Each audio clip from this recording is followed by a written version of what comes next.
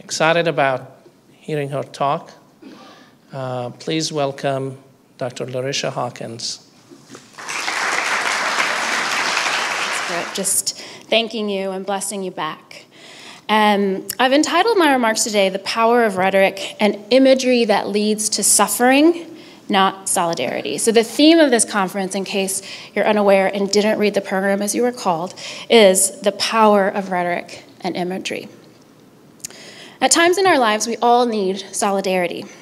Not solidarity from afar, not thoughts from a distance, but people who are willing to sit in the mud and the muck. People willing to be soiled with the stains of suffering with us in the trenches. When we suffer, our whole being suffers. Our body, our bones, our heart, our soul. Our spirits are tested.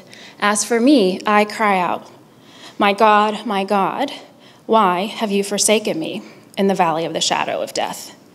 And in the next breath, I aver that I believe, but I need help for my unbelief. Holding on to hope, yet not relinquishing doubt, is impossible without solidarity.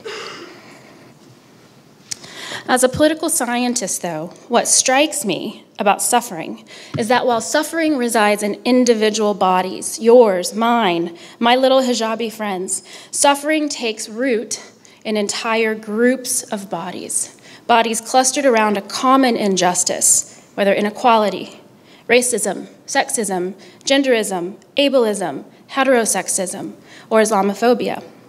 Believe me, these little girls' bodies already bear the trauma that is the American narrative in their little bodies with a headscarf.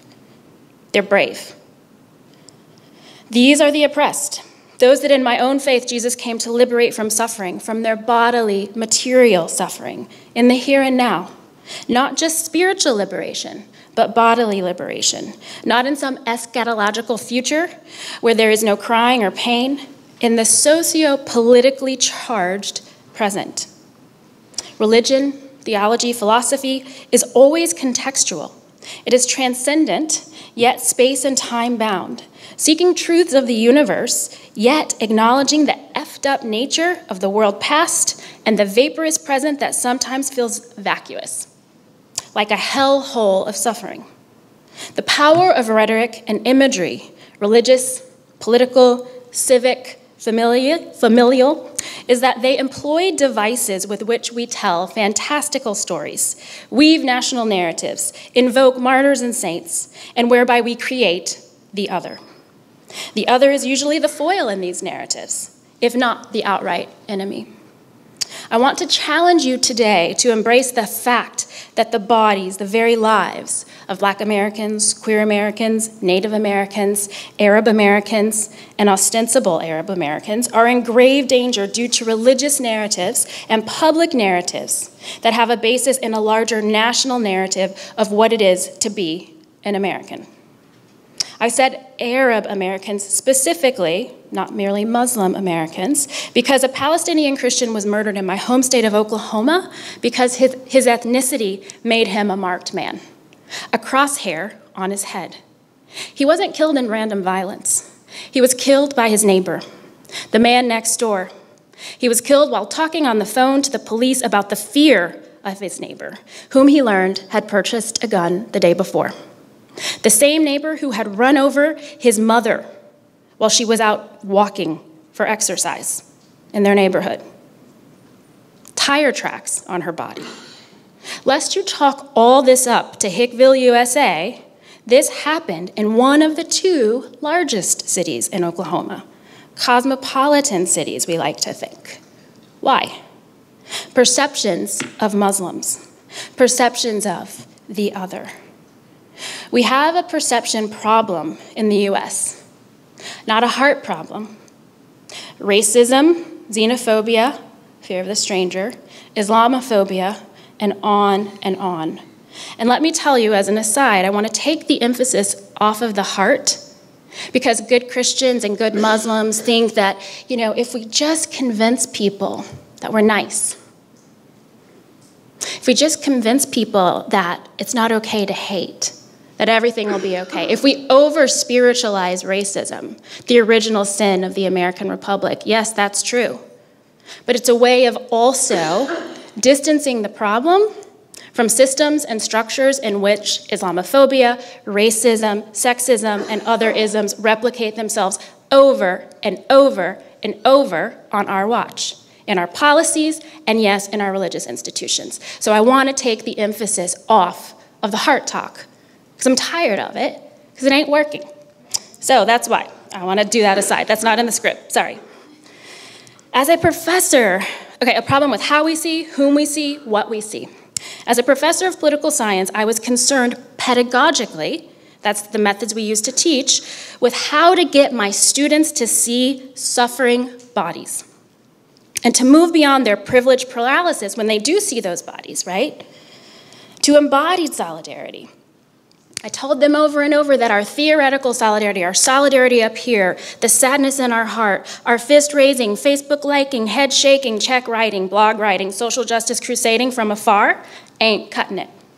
Theoretical solidarity is not solidarity at all. As a human who happens to be a political science professor, in December 2015, I was concerned and grieved personally about a country that masquerades as the beacon of human rights in the world, and whose presidential politics have devolved not to pandering, but to blowhard buffoonery that propagates and elevates the hate that does reside in people's hearts, and that remains systematically ensconced in our structures. Hatred toward black, brown, gay, Asian, poor, rich, Muslim. Yes, I will keep repeating those oppressed groups, because we need to be convinced.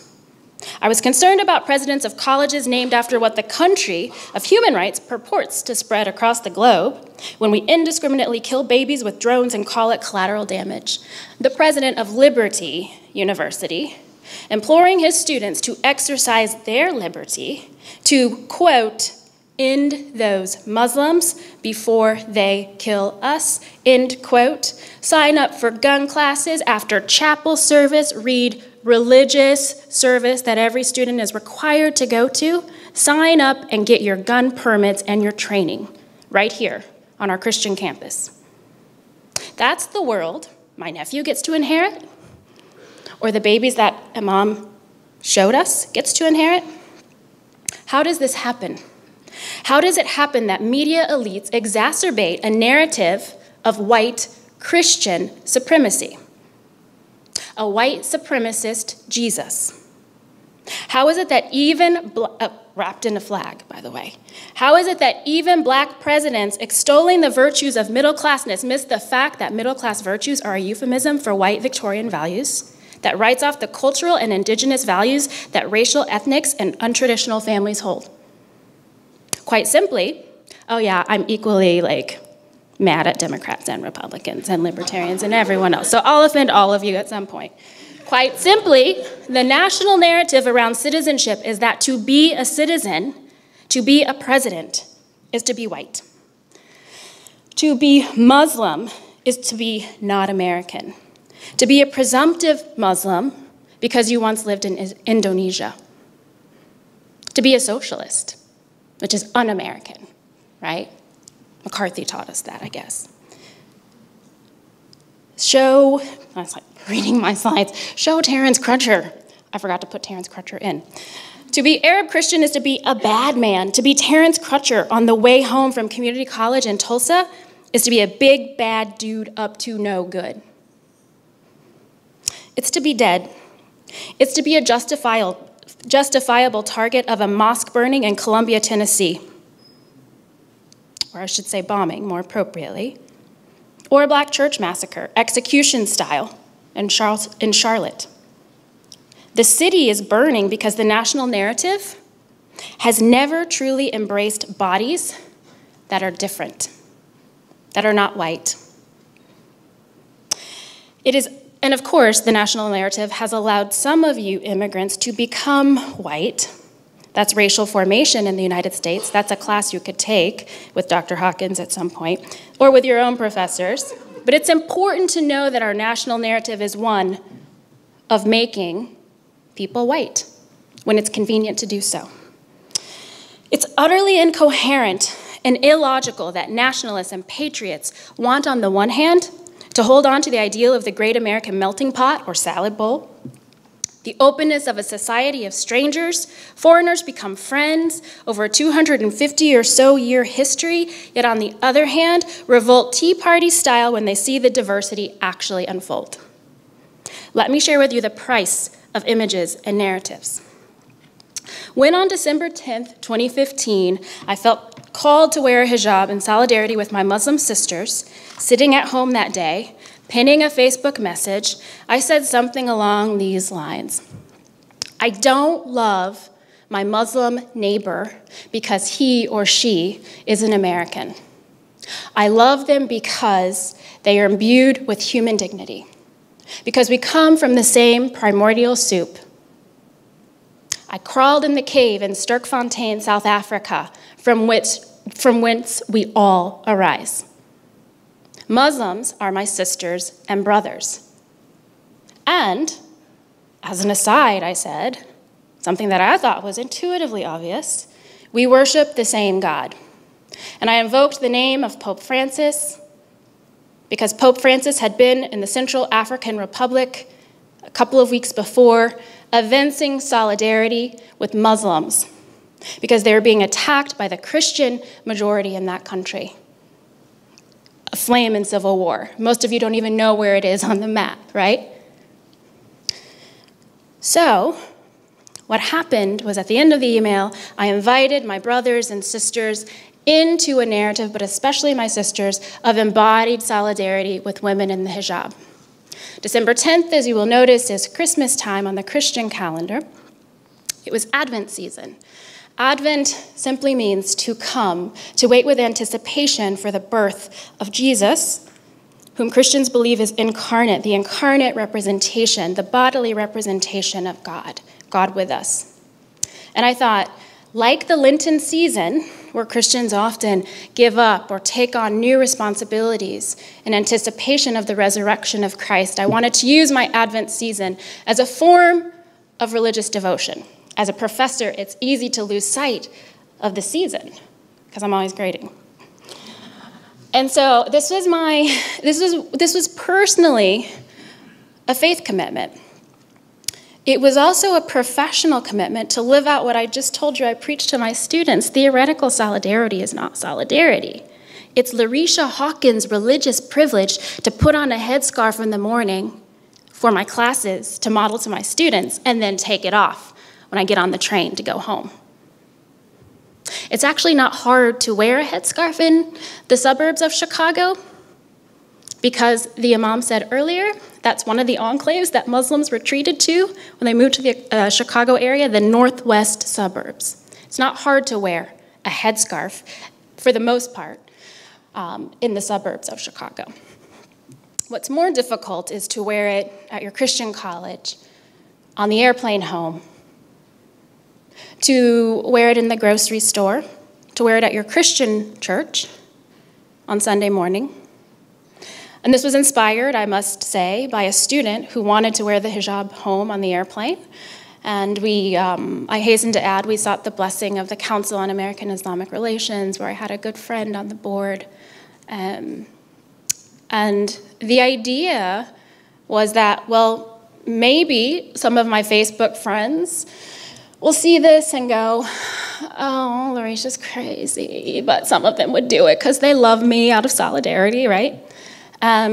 What happened instead was that it blew up beyond what I could never have imagined, right? That the intent was maybe 10 women would wear the hijab. And so when the rest of the story is kind of that this went viral, the Facebook post went viral, and it's weird when people say the rest is history. I don't know what else to say, right? The rest is I worked at a Christian college. I no longer work there. The rest is I was the first African-American female tenured professor at Wheaton College in its history. It was founded, by the way, as an abolitionist college. And the irony wasn't lost on someone. But in any event, I think that this was not something I chose. I had a conversation with Nahed about some things you don't choose. They just choose you. This was not a planned activist act like climbing the flagpole in South Carolina to dismantle that symbol, that image of racial hatred to most of us people of color, right? Not forsaking the history of this country. And so what is, though, a symbol of my intersectionality and the question of suffering with, I've been told that it wasn't, really it's not the fact of putting on a headscarf that's so offensive. Some people are offended that I would dare, in the Christian community, that I would dare to call Muslims my brother and sister. That was the offensive part in this day and age. But I was reminded by Jesus' Sermon on the Mount, back to the script, sorry, to walk a mile in my neighbor's hijab. Choosing to subject myself to the possible denial of civil liberties and bodily assault that my Muslim sisters who don the hijab suffer was not religious sacrifice. It was just embodied solidarity, placing my body among the oppressed. But in this political landscape, Muslims are the political zombies du jour. So many Christians scarcely winced as a fellow Christian instigated the murder of Muslims, and instead of walking with Muslims in their distress, asked me why I wasn't standing with persecuted Christians in the world. Because to stand with Muslims means I'm not standing with persecuted Christians. We can't do both. Why would manifold numbers of Christians excoriate me for standing with my Muslim sisters?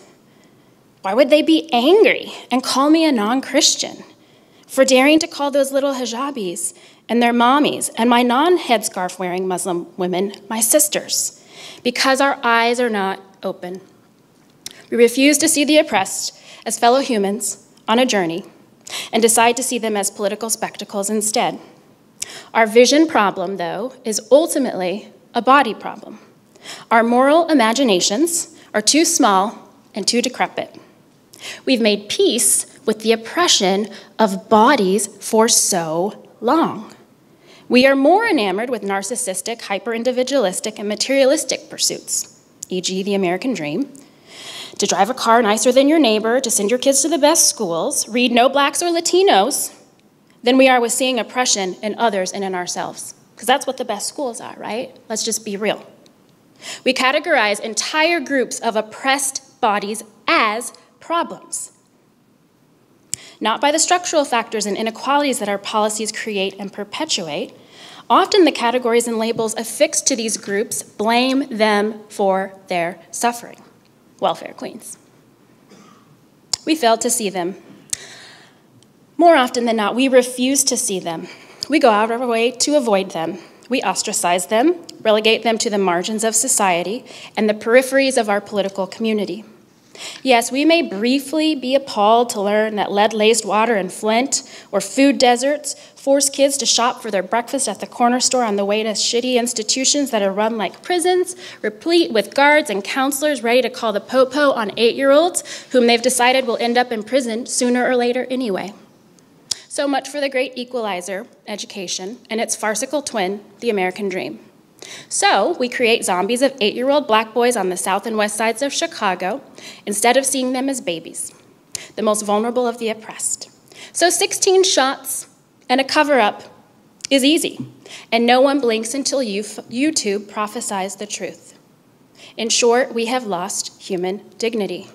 We don't see vulnerable and oppressed individual bodies, so we certainly fail to see how oppressed bodies inhere in these groups that I talked about earlier. We relegate First Nations to reservations while we rape and pillage their land and blame them for their community's problems.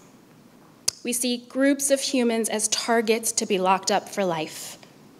While this world needs people more interested in being prophets than making profits, embodied solidarity goes beyond raising prophetic voices to a power structure that usually only hears special interests. This world needs more than elites and privileged politicians and policy wonks and pastors and preachers and, dare I say, nonprofit community activists to create programs based on their misunderstanding of the plight of those whose voices we don't hear anymore because we don't see them, or have been forgotten because their bodies seem okay on the surface because the government throws them half a bone every month so they can still die of diabetes because they can't afford their meds anyway. This world needs embodied solidarity. Since, as I said, suffering takes our whole being, so does solidarity with suffering. Solidarity is just suffering with our bodies, and this requires moving from comfort zones to war zones. This means utter abandon to being radically for others who have been counted out, written off, and killed off by the state, by us, by our intransigence. In short, we need to develop our collective human consciousness. As the millennials say, we need to be woke.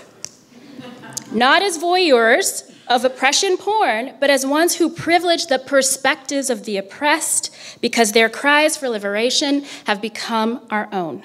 As humans united on a journey, people of faith and of no faith, people of all colors and creeds. Only with such a posture can reconciliation of human to human and human to the earth begin. Only then can justice abound. How do we meet? Not in the middle. We meet in the places of oppression, the margins. We are to come to the table as the disempowered ones, not as social justice crusaders, but as fellow pilgrims seeking to grow in our own ability to see oppression by suffering with the oppressed.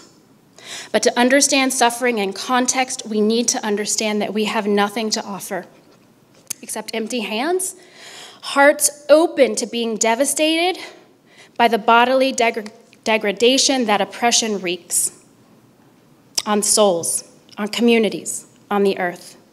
The earth is crying out because our bodies are crying out. We rape the earth because we rape one another.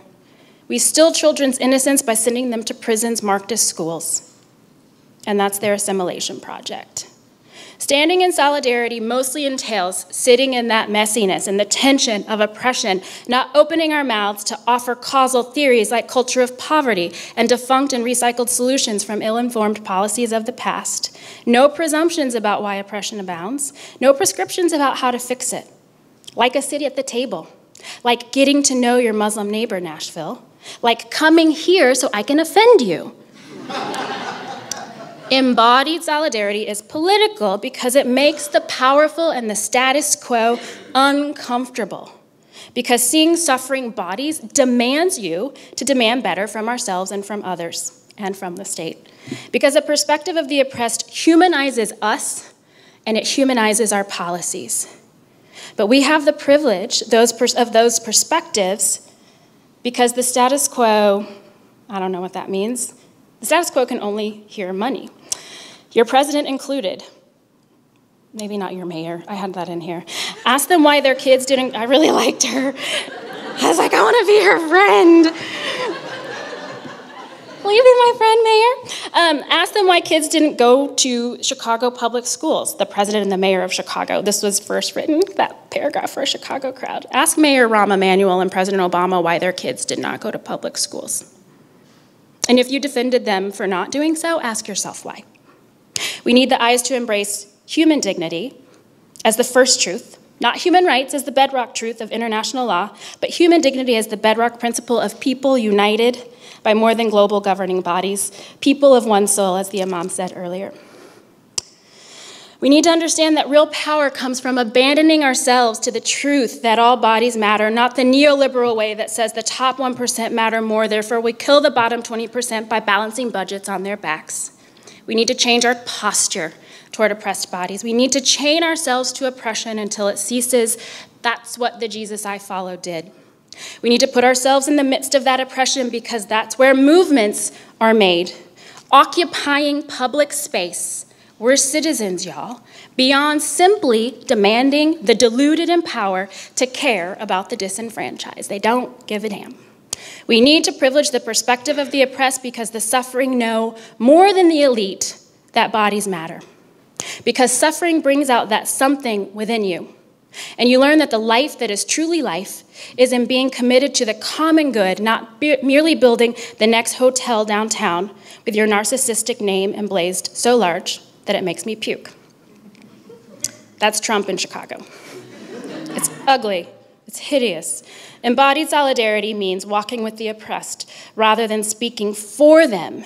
It means shaking the dust off your feet as they are deemed without honor in their own homes, because your family could reject you, your own workplace, because your profession could reject you, your own cities, your own country. It means standing to the death, because death always brings life. It means being motivated by that which is within you, whether that is a secular human consciousness or a faith consciousness. And that kind of embodied solidarity is the stuff peaceful resolutions are made of. Thank you for inviting me here today.